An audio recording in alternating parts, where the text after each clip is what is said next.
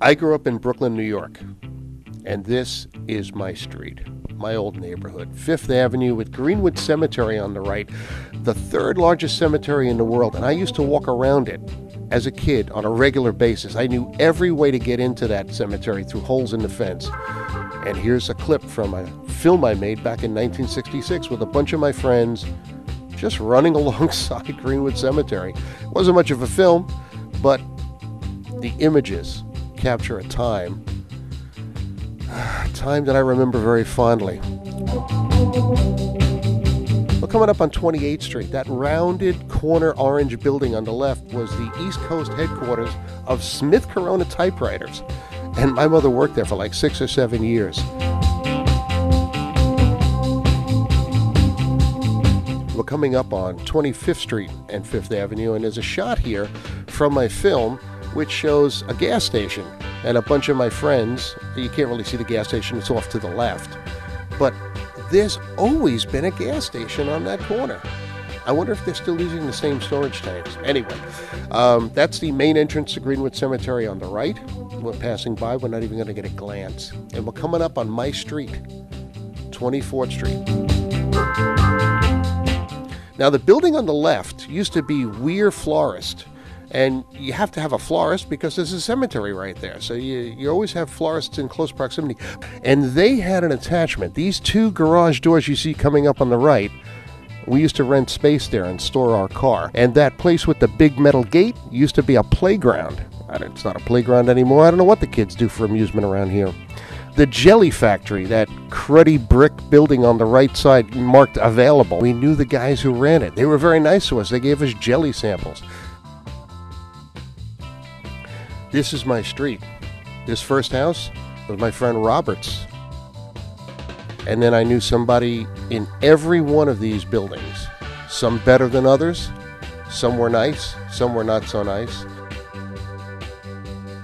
My mother's best friend Anne lived there. And this is my house. It pretty much has not changed in all the time it's stood here. It's still the same color, fresh coat of paint. The number 277, which was the actual address on the steps, has been painted over, but it doesn't change anything.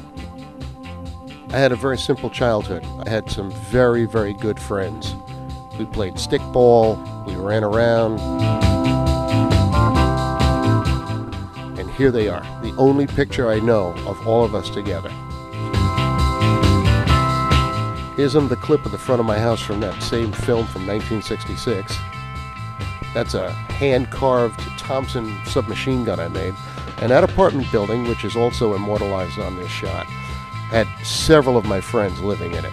Now we're heading down the street, across the street, every day of my life going to and from school. Now my father's and his father's funeral home was right there on the left. It's not a funeral home anymore, unfortunately. And this is Our Lady of Czestochowa Catholic Church. It's part of Our Lady of Czestochowa School. The school I attended from the 1st to the 8th grades, and the church I went to every Sunday, and sometimes several other times during the week when church functions coincided with school functions. And if you look straight down my street, and I didn't realize this after I moved away, and it just really occurred to me again, there's the Statue of Liberty. And we could see the light from the Statue of Liberty every night when I was growing up if you chose to look down that way. They've modified the street name a little bit. It was 24th Street, now it's Our Lady of Czestochowa Plaza. Here's the convent where the nuns stayed. I assume there are still nuns there.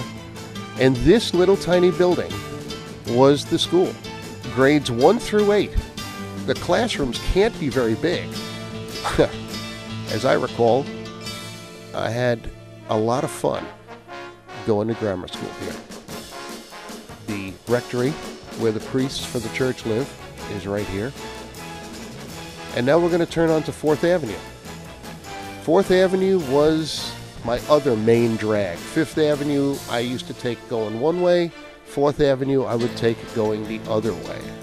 We're coming up on 24th Street and 4th Avenue, which was my home. There's the apartment building.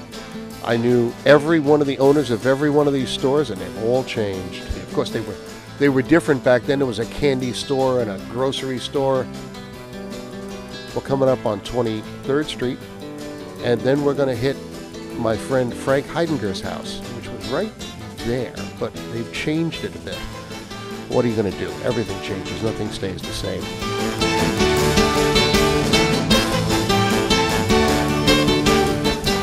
This is 4th Avenue, and the BMT N and double R trains run under this very street. You can see the ventilation access in the middle.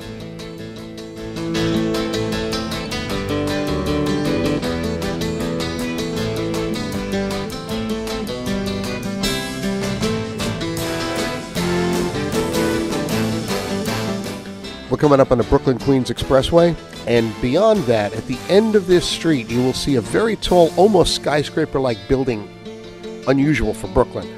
This is the old Dime Savings Bank or Prudential Insurance Building. I forget which one it was. And that's the end of our tour.